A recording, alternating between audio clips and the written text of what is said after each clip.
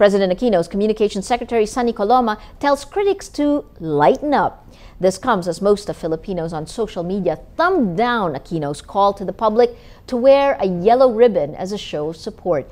Coloma asks critics to look at this as an opportunity to unite in the middle of diverse opinions on the Disbursement Acceleration Program, or DAP.